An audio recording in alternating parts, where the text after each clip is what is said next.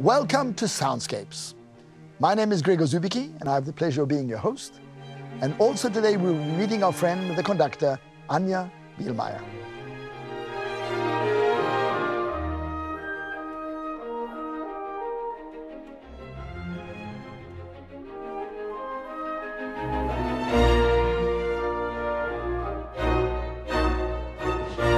Hello and welcome to Soundscapes, the Swedish Chamber Orchestra's own pod. Och välkommen till er alla här i Örebro speciellt. Vi kommer att göra den här podden på engelska. Jag hoppas ingen känner sig exkluderad, men vi riktar oss till en stor publik ute i världen som följer med Svenska Kammarorkestern och vi tänker att this probably goes best in English. So welcome to everybody and my name is Gregor Zubicky and I have the privilege of being the artistic manager of the Swedish Chamber Orchestra, which has its home here in Örebro. And we are sending this from our concert hall. So what is this party going to be all about? I'm not really sure. It's the first one. I'm thinking a conversation about music. Each program will start with a sort of vantage point of a program, a specific concert program that we're giving at the hall. But it won't necessarily deal just with that program.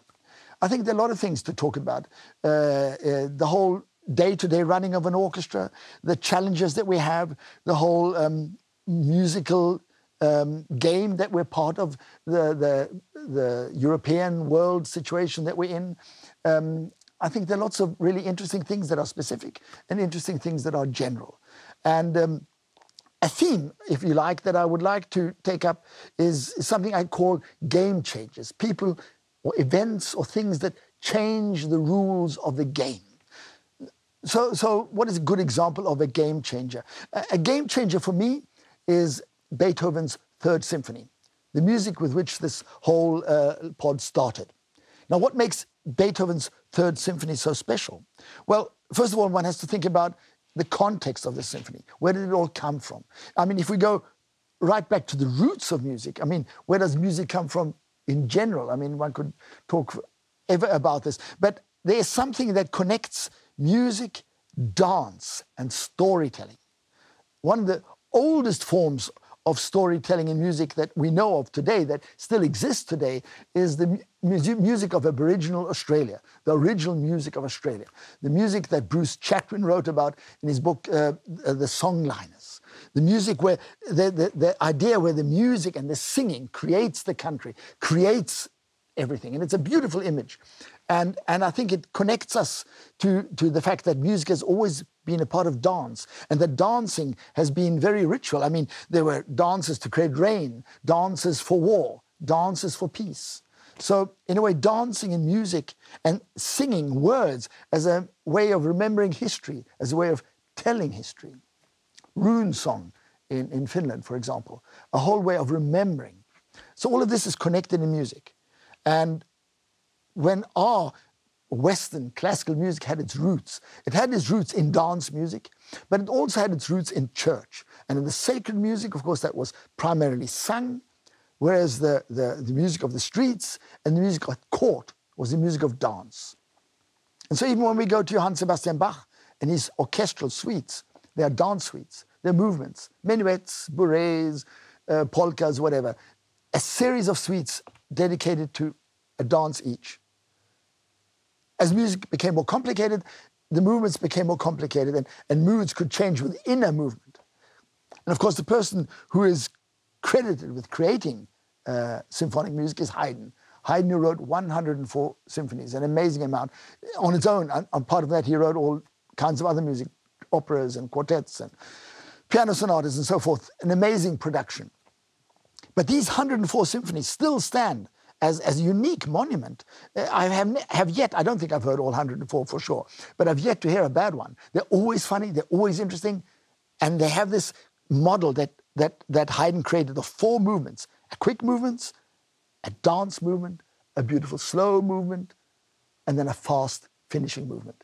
Possibly you could change the order around and have the slow movement before the dance movement. But basically, this was the form that Haydn called a symphony, that Mozart inherited. And Mozart composed 41 symphonies, which seems a trifling amount compared to 104. On the other hand, Mozart didn't have the privilege of becoming as old as Haydn. But in the end of his life, Mozart created 3 symphonies, 4, 5 maybe if you want to be generous, that really changed the whole substance of what a symphony could aspire to. And it was this situation that Beethoven inherited. And Beethoven writes his first 2 symphonies as an extension of Mozart's. But then comes this 3rd symphony, which is twice the length of the previous symphonies. Just simply on that level, it's a huge step. But it's a huge step on so many ways that if you're looking at music history, you could say that there's music before Beethoven's 3rd and there's music after Beethoven's 3rd. And after, every composer who ever wrote music after, in some way has to relate to that symphony. And that's why I would call this a game changer. And I think this idea of game changing it doesn't always have to be on this huge level, but that's a theme that I would like us to have in this program, in our conversations with guest artists and the sort of ideas we pick up. I think that the Swedish Chamber Orchestra itself has in many ways, in a Swedish context, been a game changer. I mean, we were the first chamber orchestra in this part of the world who recorded the Beethoven symphonies. The whole idea of stylistic and other things that we brought in, they were maybe not our own ideas, but we were certainly amongst the first who presented them. And so we changed, in many ways, the rule of the game here in Sweden. And of course, it's something that we're quite proud of. So these are themes, I think, that we will be looking at going forward. And I think with that, it's a good start. And I think we should move directly to our guest of this afternoon, Anja Bihlmaier, who is guesting the Swedish Chamber Orchestra for the first time. And I think she's a really interesting person. And let's hear what she has to say about her role coming to an orchestra like us here in Örebro. Hello, Anja. Hello, and Gregor. welcome to Soundscapes. This is actually the very first Soundscapes, so that if we reach an audience of millions, it'll be fantastic. Wow, super. Let's go for it. But probably not likely, not the first one. We'll see how it goes. Anyway, wonderful to have you here, and wonderful to have you here with the Swedish Chamber Orchestra. And I mean, the Soundscapes is about music and with an orchestral perspective. And of course, conductor is integral to this. And we're in an unusual situation as opposed to other places of work, where we have a new conductor every week. Some conductors come back as guests, but even then it can be years between. And even our music director, who's responsible for most, is only here 10, 12 weeks a year. So it's an unusual situation. And you meet many orchestras in your daily sort of line of work. What is it like coming to a new place, meeting a new orchestra? It starts actually with traveling to the orchestra, finding the orchestra, the place where they are. Yeah. So yesterday I traveled from Norway, Yeah. from Stavanger here, so it took me 10 hours to find you. So, and then it's on the way, when you travel, you think about how will it be, how will the concert hall look like, how is the character of the orchestra, how will the week go? So you are already preparing, or I'm doing that while I'm traveling, to think about the situation. Yeah. Because it's like a date, you know. You meet the orchestra for the first time and you're very excited and you have expectations, and also with the pieces you're conducting, maybe it's the first time you do a piece, or maybe you have done it before. But with every orchestra, it's very different, and you have to read the character and to find out what does the orchestra need and what can you bring to them, how does the whole sound, how is the audience. So it's a very interesting experience, and every week it's challenging. It's something new, and you have to adapt very quickly and to find out what they need and what they expect from you, that you can bring them together, build a team, and make the works come alive. And you have to be a very good time manager, of course, because you only have these certain number of minutes, and you have to think, how many minutes, how much time do I use here? How do you continually evaluate that? Absolutely. You try to improve your process, how you work with the orchestra and how you prepare and how you develop within a week. And also, it's every week it's different how long an orchestra rehearse or how many breaks are in between. So I always ask and for a list where I exactly know so many minutes, and then I think about how I can do that. Or that's really a challenging thing, and you have to work on that so that you get better and better and don't waste time. And use the time efficient, because that makes a huge difference then. Of course, but also the way the musicians feel that you're using their time. So today, for example, we were playing the Schumann First Symphony, and it's been a while since we played it. And you started with a playthrough. Is that something that you normally do, just to let everybody? At least I try so. Yeah. That I get a new overview, that we find a way of communication, because conducting is non-verbal communication normally. You don't want to talk that much. So if you start with a new orchestra, we have to learn each other. I listen to what they tell me through their playing and how they look at me, and then I show them my ideas, and so we develop each our music ideas together. So and when we have a run through, we get to know each other. It's like a speech, like a talking to each other, and that's nice. So I don't have to stop. So I try to get the flow, to feel them, and they feel me. And then in the end, we know when we have played through the whole symphony, we know what we need to do or where we already agree on, or so I like that, to have first a run through. Sometimes the pieces are so difficult, or orchestra does not know, or sometimes it's tricky, then you have to stop and to do it step by step. But this orchestra is brilliant, and they read your ideas immediately, and I hear what they are doing, and then it's already starting in the very first minute. So now, before the next day, I mean, do you already have a strategy of how you think tomorrow will go, or will you be thinking a lot about this during the evening? No, I know already. I know what we have to do tomorrow, and where we go on with working, and where that's what you have. Like if you are in that job for some years, you have this experience, and then it works while you rehearse. You just keep going on. What do you need next day? So the thing is, when you are in a rehearsal as a conductor, you are in 3 time zones at the same time. So it's the real time. Then you have to lead the orchestra. It's like if you're leading a group of, for example, of visitors in a city, showing a city, you run in front of them and show them things. It's a little bit similar to a conductor. So you lead them, you're a little bit ahead. You know what will come. And now we have to turn right, now left, now a little bit slower, now louder. So that is this, the second time zone. And the third time zone is the reflecting time zone. So I'm analyzing what was good, what was not that good, what do we have to rehearse, when do I have to stop. So it's 3 things going on all the time in your head in a rehearsal. And that's quite tough in a way to organize that and to have the right balance, not to stop all the time, but like it's a diary. Aha, this went wrong, da da da da da. Maybe if we play it a second time, it will go from alone. Do I have to stop? No. How do I do? So it's like analyzing all the time. And that's why I already know when I have stopped the rehearsal, I already know what to do tomorrow. You have the script for the next one, And in the concert, that's the most lovely thing. Everybody knows who everything works, because I see myself more like as somebody who is connecting the musicians. So we have a strategy, how we want to approach the piece, and then player A knows what player D is doing. So it's like making connections, or like in a football team, you have a strategy.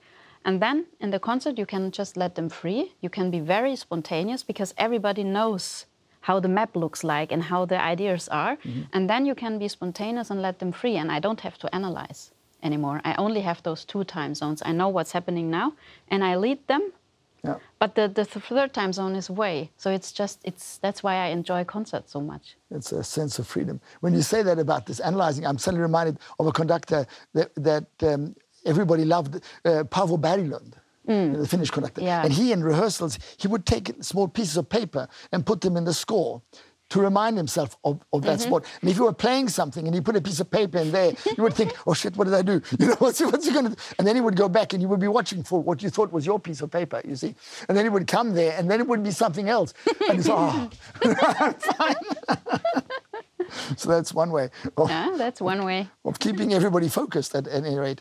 Now when you conduct orchestras, and every orchestra I think is probably pretty unique. Or would you say that? Totally. Super unique. Yeah.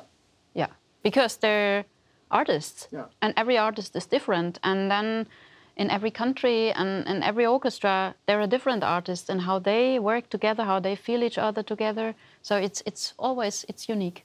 Do you feel that is there some sort of a national trend that German orchestras or Dutch orchestras or Swedish orchestras, do they have something in common? Can one talk about that kind of thing? I mean, what I can say is, for example, Finnish orchestras are much more quiet than Spanish orchestra, for example. Okay, that one would expect. They stay more away from each other. They're very quiet and they look at you. And when I conducted there for the first time in Finland, I thought, oh, maybe do they like me? What is going on? Are they afraid? Nobody was. And then I asked him, what is going on? Why are you so quiet? And then they laughed because I'm so lively and very different. And then it was a very nice combination. Yeah. So there are some... So it does follow what one would expect somehow. Yes. Yeah, that's interesting. And then, of course, in your background, I was looking, you started off in opera houses as well. Yeah. Quite a classical, in a way, school for a conductor. Yes, I did the really German way. Yeah. Beginning as a repetitor, playing the piano 8 hours a day, accompanying the singers, preparing them, and then jumping in, conducting a performance without any rehearsal. Just jump in, and either you make it or not. And if you don't make it, you're out. That's as easy as it is. So you have to take the chances and to be prepared and to be very clear and brave in your communication and have your nerves under control. Otherwise, you will just not make the German way. Well, it's a tough school, but it must be a very good school at the same time. I'm very thankful for it, really, because if you survive that, you survive everything, I think. Then finally, just thinking about, we've been talking about one kind of role, but you've not just recently taken on the role as being musical director, which gives you a sort of 4-year, 3-dimensional plan. How do you think about that? I mean, it's fantastic to develop a relationship with an orchestra, to have a vision, to work on music ideas. So, for example, in 3 weeks, we start our first project recording Schumann symphonies, because Schumann symphonies, for me, it's something so special. And that's one project. So they develop one sound and one way for the interpretation. And also, if you do it with one composer, for example, then I think it affects also other things you're doing with an orchestra.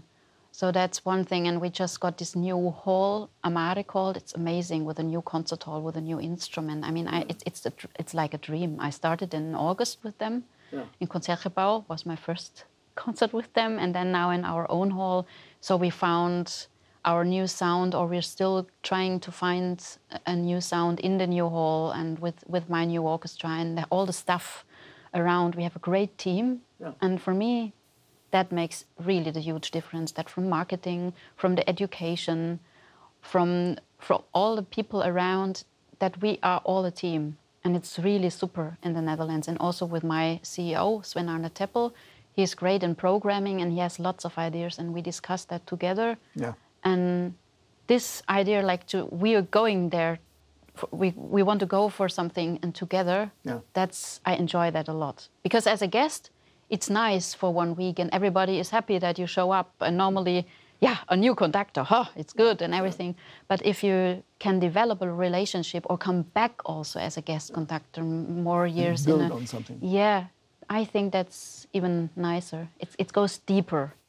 And you started with the Schumann project, which now we're doing Schumann here. Yes. So what makes Schumann such a favorite of yours?